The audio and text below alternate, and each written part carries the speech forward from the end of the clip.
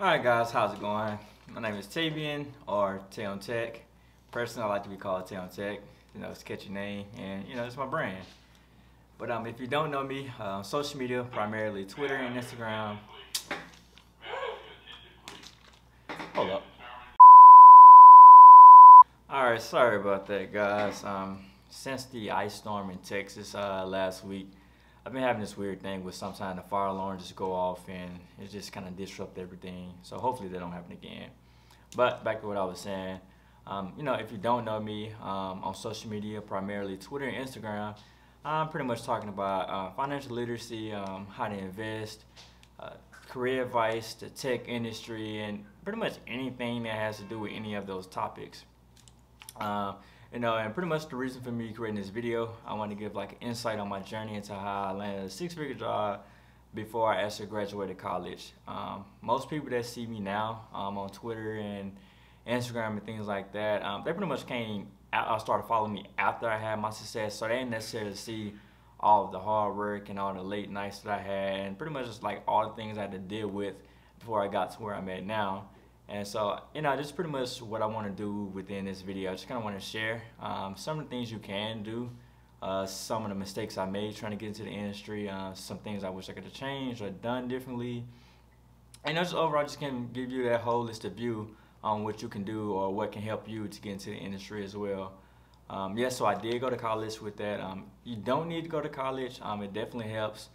You know, there's usually like this big misconception in the tech industry that you have to have a college degree, but you don't need one. I don't have an engineering degree. I have a degree in integrative studies, which is, and you know, on paper it's like what is integrative studies, but it's just basically a customized degree plan.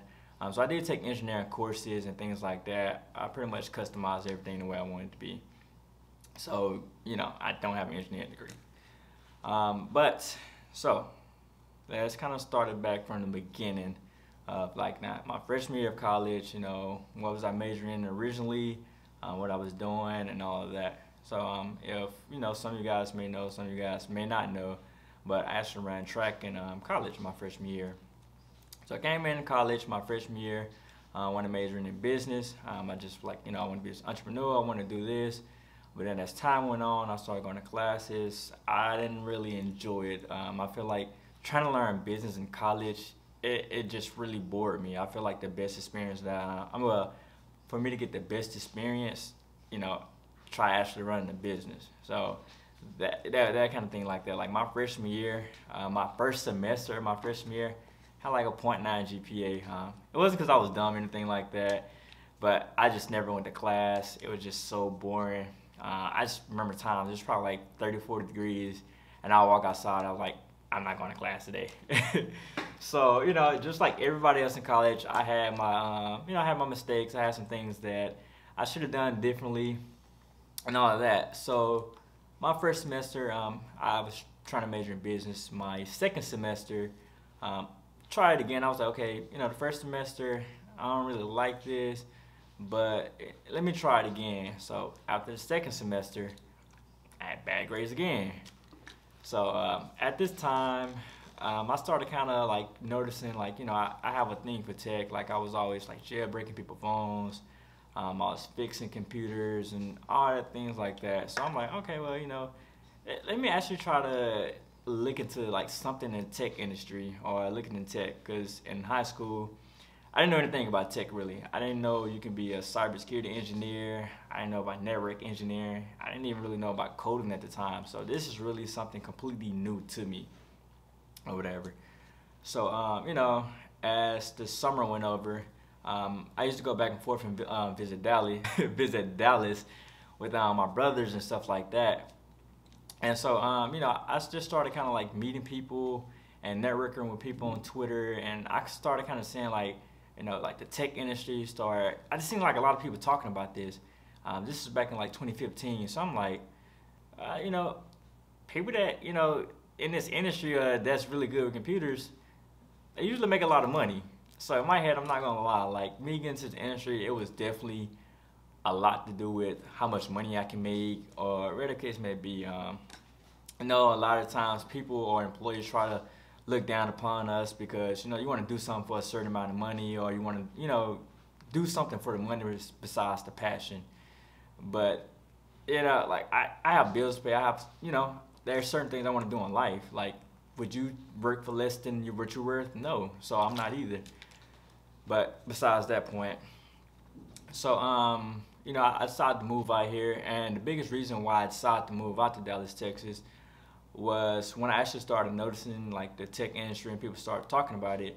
I'm originally from Mississippi as well, by the way.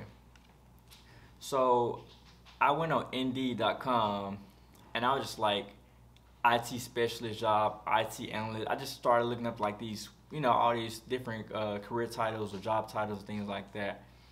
In the state of Mississippi, there was like 2 job postings for anything IT, like literally only 2 job postings. And so my thing with me was, it's like, normally wherever you end up graduating school at, that's usually where you end up staying and starting your career. So I was like, there's no way I'm coming back to Mississippi. Like, there's no way. Like, I'm not going to make any money here, especially for what I want to do. And so I have like my brothers and like my other side of my family, they stay out here in Texas, or specifically Dallas. I was like, okay, let me look up IT analysts, where the case may be, out here in this area. So I typed that in, and I got about like 20,000 results. So already off the top of my head, I'm like, I'm moving. So after like my freshman year of college, my mom, I came out here for the summer and stuff like that. And I was already kind of telling my mom, like, hey, mom, like, I want to move to Dallas. I want to move to Texas after this year. And she's like, no, I don't really want you to move that far. I want to be that close to you and things like that. But what she didn't know, in my head, I was already moving. Like, it was in my head, I'm moving. Like, you're going to be mad at me, but I'm moving. So I came out here. As soon as I came here, about 2-3 weeks of me living out here, I got a job working at Target. So I'm like, man, like even just like regular jobs, like you get jobs out here so fast. So, I'm doing that. I'm trying to save my money to buy a car while I'm out here, and also get an apartment for myself. So I started working at Walmart as well. So I was working overnight with Target, working from like 9 to 6, I want to say. And then I would go work at Walmart as a cashier from like 9 a.m. to like 2 or 3 or something like that. Whatever the case was, like I wasn't really sleeping. Plus I was going to school too. So I was literally not getting any rest at all. So I came out here. I originally I went to community college, and honestly, in my honest opinion, I feel like if you don't know exactly what you want to do, go to a community college first. It's cheap. It's really cheap. You get your basic classes. You even get refunds. It's just all together. I feel like it's great for people that don't really know what they want to do, and also for people that's trying to learn different trades and tech and things like that. Because you can actually learn specific skills for what you want to do in the tech industry from a community college, and you don't have to go to school for 4 years. You can just do it in like a year or so. But me personally, I want to kind of go ahead and complete my 4 years of school, so I went there. I got my basics, but also my degree, and I got my degree in cybersecurity. Originally, I wanted to be a network engineer, like working with Cisco routers and things like that. And I'll never forget my professor at the time, Professor Gaines. Great guy. And the way how he kind of set up his classes, he was like, if you pass this certification for this class, I'm going to automatically give you an A. And so me being me, I hear that, I'm like, okay, well, I'm not doing any work. I'm just going to be studying for my certification. And when it's time, for that, like, I automatically pass the class. So that was like, I did that for like 3 classes, I want to say. I did it for my A+, I did it for my CCNA, and I did it for my Security Plus and my Red Hat certification. So I got about 4 certifications just in community college, just because my teacher was saying, hey, if you guys pass the certification, then, I give you automatic A. So in my head, I'm like, bet, cool, that's easy, I'm doing that. So that's when I really kind of got introduced to it. One day in class, he was talking about hacking. And, at this time, I'm still new to like the tech industry, I'm still really new to it. So only thing I know about is programming, coding, and networking. That's really all I really knew at the time. So I tried out the coding for a little bit. I didn't really like it. I can code, but you have to have a different type of mentality to be a coder, man. That's a lot of work. I mean, it does, like, being able to code definitely helps you in the cybersecurity industry, help you as a security engineer, but it's not needed. And so I didn't really like that, so I was like, okay, let me try networking. Networking was pretty cool, but then we kind of we started working with like the Cisco routers and all of that, and I was just like, this is cool, but it's boring.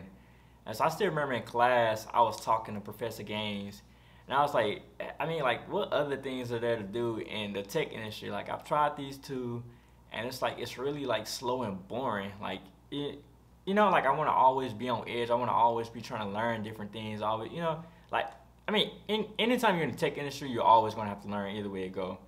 But it's like a different type of learning that I wanted to do, I guess. Like, I don't know. It's weird. I can't really explain it. But yeah, so we started talking. He was like, have you ever heard of like ethical hacking? I was like, I'm aware of hacking, but people pay you to hack? Like, this is new to me. I'm like, I didn't know that. And so he was like, yeah, look into this right here. He told me to look into the, because he actually told me, he was like, enroll into my intro to security class next semester. And so that's what I did. But in the meantime, he was like, hey, check out Kali Linux and, like, work on your Linux skills. Because, you're in the cybersecurity industry, you're going to be mostly working with Linux systems and Linux servers and stuff like that. So I'm like, okay. So I just started just looking like, what is Linux? I didn't really know what Linux was. It was a foreign thing to me. But then I found out it was an operating system. Most web servers use Linux to do this. So I just started learning like basic commands on the terminal, system administration, and it's pretty much all of that stuff.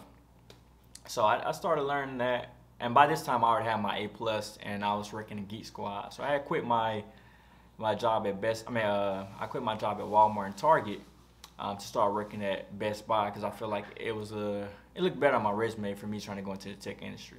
I was working, in Geek Squad or whatever. So fast forward, so now, I'm linked to Linux.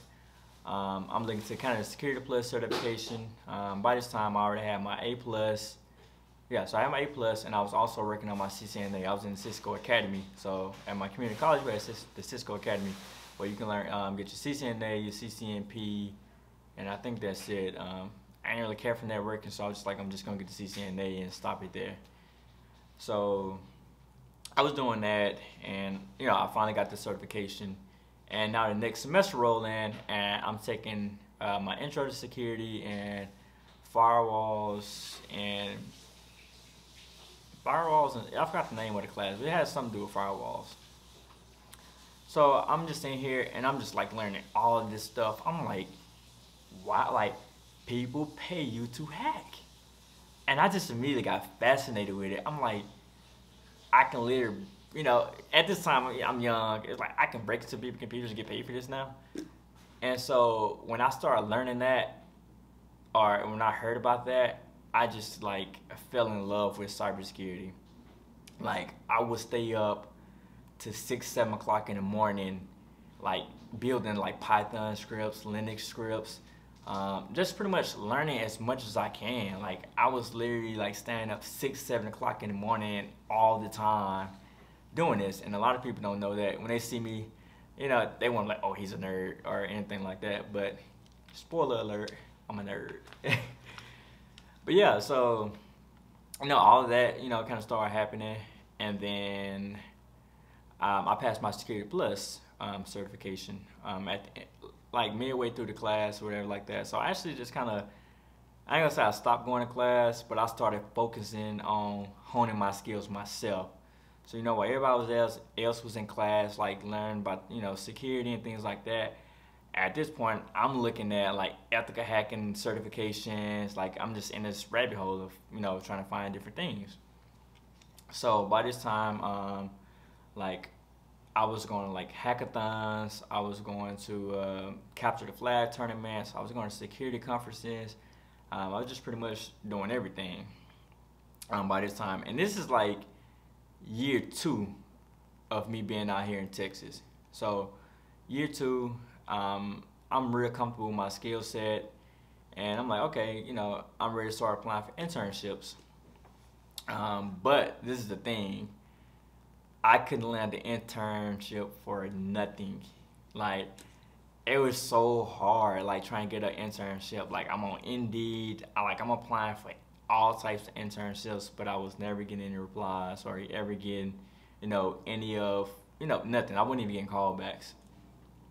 So, you know, I met somebody and they told me, it was like, hey, you should, like, look on LinkedIn or whatever. In my head, I'm like, I've never heard of LinkedIn. Like, what is LinkedIn?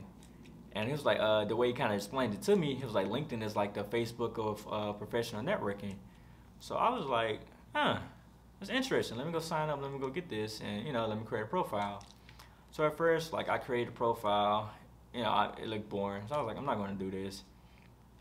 And then so I got to a class where we had to, well, like one of my classes, pretty much, I forgot exactly the name of the class, but it was mandatory there to create a LinkedIn and network with people on there that's in our relevant fields. So with me doing that, I got on LinkedIn, and you know, I just started the way so this is the way I did my LinkedIn. It's probably a little spammy, but whatever the case may be. So I got on LinkedIn, and like the first thing that I did, oops, sorry about that, y'all. Oh, sorry about that. Yeah. So the first thing I did when I got on LinkedIn, I would look for similar job titles that I wanted to be into. So if I want to be a security engineer, I would go into LinkedIn, I'll type in security engineer, Dallas, Texas. And I send like requests to all of them. If I seen like recruiters for a company that I want to work for, I'm gonna send a request for all of the recruiters that's in my area, or send a request to all the recruiters that's in my area. And I'm like, okay, somebody gonna see my profile. Like, somebody is gonna see it. So at this time, you know, like I was kind of doing like the little spammy thing, but people was following me back, or people was like accepting my requests and things like that. And so, and this is when I really just started getting like big with the security projects that I was doing. Like, I was building socks, I was creating security scripts. I was just like always sharing my projects on LinkedIn. And one of the projects that really just grabbed a lot of attention, to this day I still get people to DM me or PM me about the article or about the blog that I created when I created my sock. So it was this interesting case at the time where they were saying China was, you know, always attacking the United States, whatever the case may be. And with me, it's just like, I don't really believe in news. I don't really believe everything the government say. I'm more of like, let me see for myself. So I decided, I went ahead and I created like a EC2 instance. And I made it vulnerable. I made it, you know, specifically vulnerable so I can see like what type of attacks there's going to be, you know, witnessing or experiencing, in the case may be. And I also used this thing called Security Onion to create the dashboards and alerts to actually see where the traffic was coming from. And, you know, it was true. It was coming from China. So I just pretty much wrote up an article and wrote up a blog about that. So when I wrote the blog and I put it on LinkedIn, like, it just blew up. Like, everybody was just like, oh my God, like, who is this kid? Like, you know, I'm really interested in what you're doing. You know, that's really dope that you did that. Like, what made you do that? And I was just like, I just have a curious mind. So with me creating that blog post, I started receiving like so many like emails on LinkedIn, like recruiters just completely reaching out to me, and you know, that was the case. And so so when all that started happening, I started kind of making a name for myself on LinkedIn, or on LinkedIn. And so I was like, okay, let me try to go out and actually network in person. I am an introverted person, so it's really hard for me to kind of network and kind of talk with people and stuff like that because I'm an introvert. It's just, or I get introvert shyness, whatever you want to call it. Like, I'm just not really that good when it comes to talking to people and all that stuff like that. So, I started going to these security conferences and these capture the flag competitions within the DFW area. So, my first capture the flag capture the flag. I went to went to a capture the flag tournament, and the team that I was on, we ended up placing like second or third. But the guy that I was, so the person I was on the team with, or the guy that was on my team, he was a CISO at like this big oil and gas company. So I was like, oh snap! He was like, like you seem like a real bright kid. Like, are you in college? Like, what are you doing right now? I was like, yeah, I'm in college right now. I'm actually like searching for an internship. He was like, we actually have some internships open for the summer. So I'm like, all right, cool. Like, yeah, like let me do this. Like, this is my first internship. So, so I had got that internship offer. Just pretty much based off like, he saw what I was doing. He was interested in it. So, with that happening, and then also I'm getting this buzz on LinkedIn, and so I started actually receiving internships on LinkedIn as well. And so I was actually some internships that was actually paying me way more money than this previous internship. This internship, I think I was getting like $20 an hour, and I was having other internship offers that was like $30, $35 an hour. But I turned those offers down because of the knowledge that this guy had. Like, he was a well-known, respected security engineer or security guy in the DFW area. And I'm like, okay, if I can like, $20 an hour is still a lot of money for me being in college with no real bills. So I was like, I can sacrifice that to get up under him, learn him, and get inside his network where he can refer me to other people. And so that's what I did. And I can literally say, like, that internship, that may have been like the best internship experience I had. Like, he let me do whatever. Like, I was learning digital forensics. I was actually learning how to do pen tests. I was actually doing like security code review. Like, I was literally doing everything. Like, the experience I had, it was crazy. And so he actually wanted to bring me back again for an internship, but they didn't necessarily have the budget to bring back interns. So he was like, hey, I actually have a few colleagues that I can refer you over to if you're looking for an internship for the fall semester or whatever the case may be. So, like, literally every internship I had got after him or after working for him, it has something to do with him. And so that's why I tell people, like, sometimes, especially when you're trying to learn or you're trying to get into the industry, sometimes you got to sacrifice money to get the actual experience. Like, first off, even just getting a job or getting an interview in cybersecurity is like, it's pretty hard. Because the thing what people don't really notice, like, yes, cybersecurity is quote unquote, they have entry level jobs, but cybersecurity is not really entry level. Most people that's pivot to cybersecurity, they have some of the system admin experience, like network engineering experience. They have some other experience within the tech industry, and they just pivot over to cybersecurity. A lot of people don't know that, but yes, that's why it's so hard to get quote unquote entry level jobs in cybersecurity.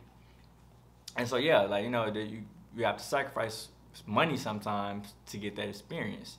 A lot of people don't want to do that sometimes, but you got to think about this.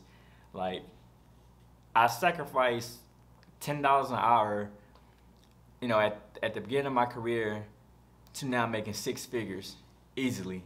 Like, if I would have never met that guy, or if I would have never came working with him, I probably would never got my second and third and fourth internship, because each one was like a referral from him or for somebody I was working with that had referred me that was referred by him.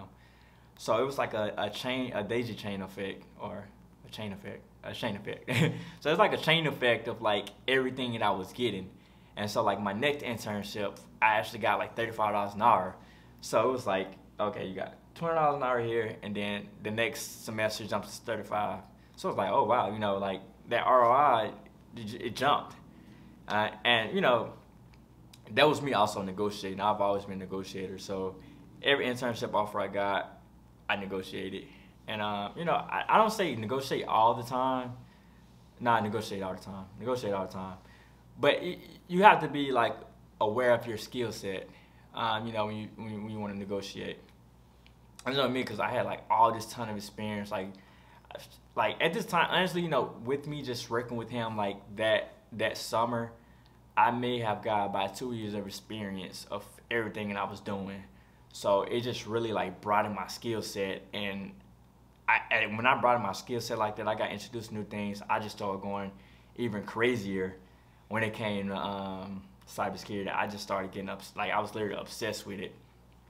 I actually still remember this time where I actually had kind of found this vulnerability in my apartment website, and I came and I showed them, I told them about it.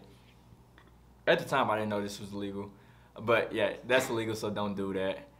But yeah, so I showed it to them, or whatever the case may be, and they ended up giving me a gift card, a $300 gift card for finding that. So that's my kind of guy. I started getting introduced to bug bounties and stuff like that. I ain't never really get into like the bug bounty thing, but you know that is a sector that you can go, or you know where you can go into the industry.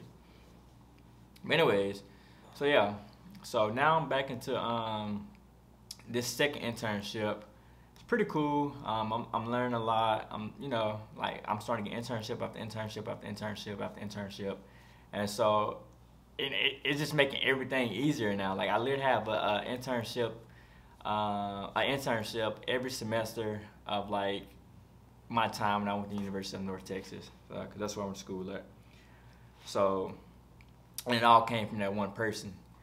And so, as that went on, and I started getting experience and things like that, towards like the end of my junior year, so end of my junior year, or like the semester before, the first semester of my junior year, I went ahead. I was like, okay, I'm going to start looking for full-time jobs, because like I don't really know how this is gonna go. Like, like I'm not gonna wait till my senior year to try to look for a job, because that's when people start getting like post-grad depression. That's really what a lot of them come from. They wouldn't really preparing themselves to actually find a job.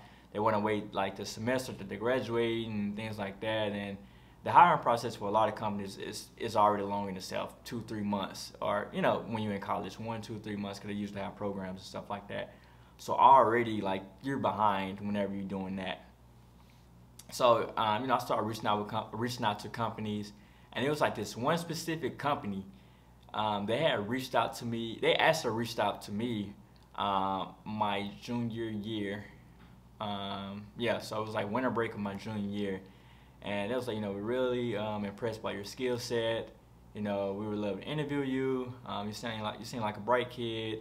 Let's do it. So I was talking to the recruiter, and I was like, I still have like a year left in school, and I'm not really sure how this works. I'm not sure if you guys will actually wait on me for an entire year, to kind of bring me back on, because this wasn't like one of those undergraduate or fresh out of college positions. It's more like a mid-level, I guess it's like a mid-level type job or position. And I was telling her, I was like, hey, I'm in college and I still have a year left. And she was like, oh wow, like I actually wasn't, I'm really shocked from like the experience and what I'm seeing you doing. Like you have a lot of experience for being a college student. And so I'm like, all right, so she was like, can I reach back out to you like the semester before you graduate?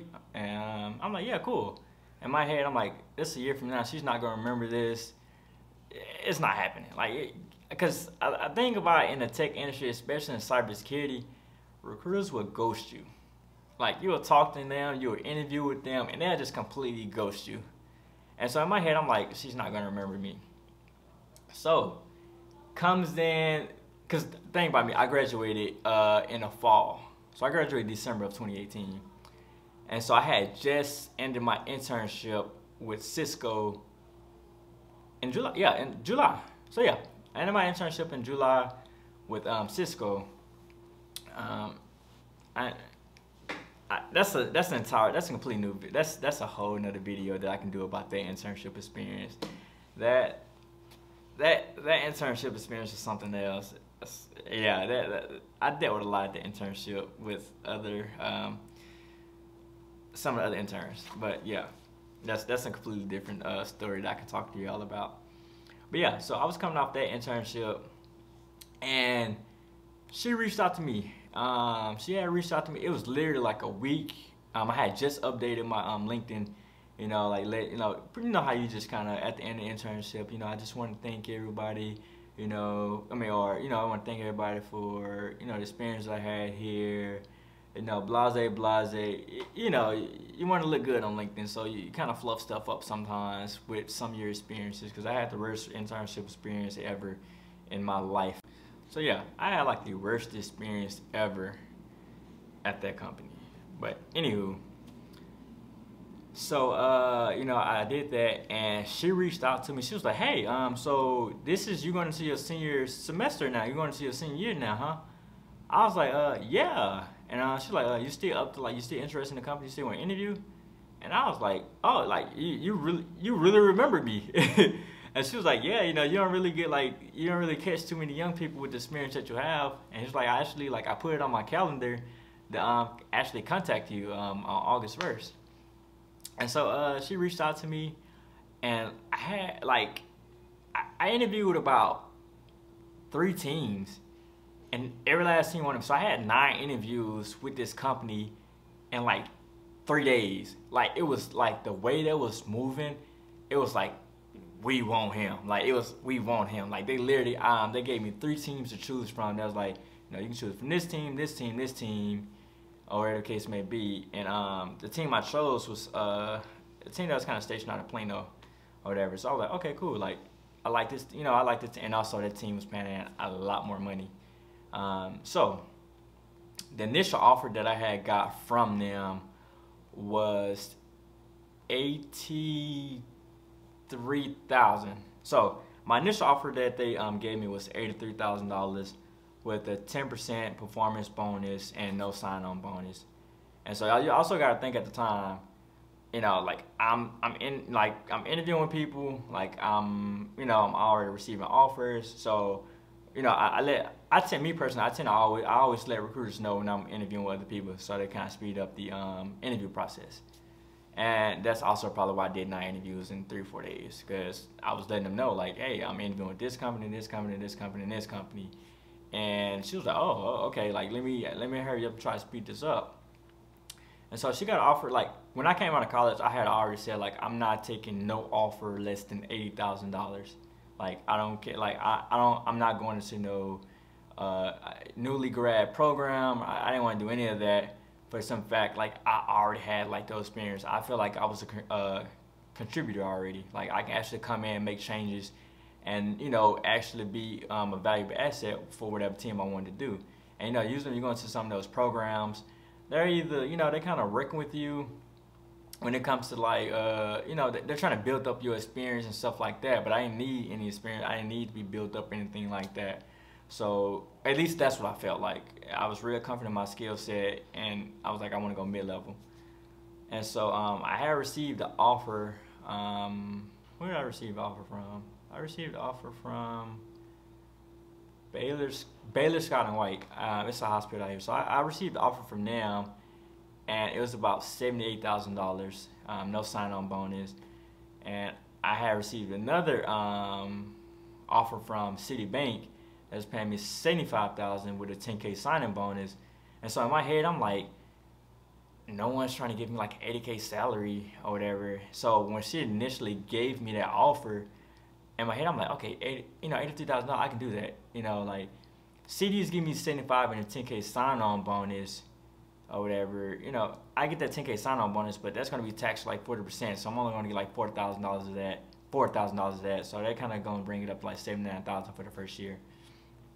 So what I decided to do, I decided to lie about one of the offers I received. So I had came back and I told her, I was like, hey, this company here, they're actually giving me they're giving me $89,000 with $8,000 signing bonus, and for my performance, they give me a 10% performance boost or performance bonus for that.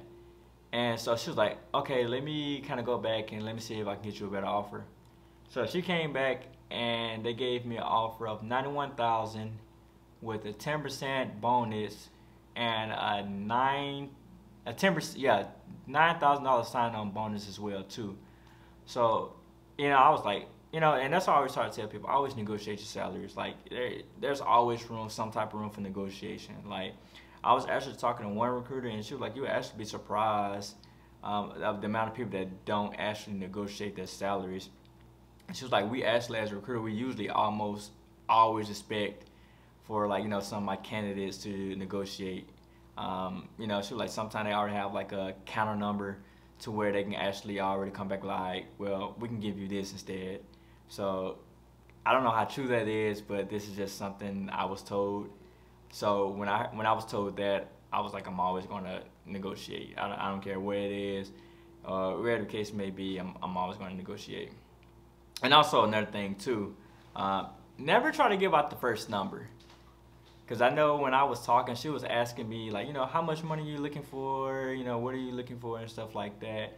And the way I always try to reverse and put it back on them, I always kind of say, hey, well, I am reading the job description and things like that. But, within my time in this industry, most of the time, like, what you guys are asking for in the job description is nothing close to what I'm actually doing. So I would actually have to get, like, a holistic view of what my day-to-day activity would be. But, what do you guys pay range for this position?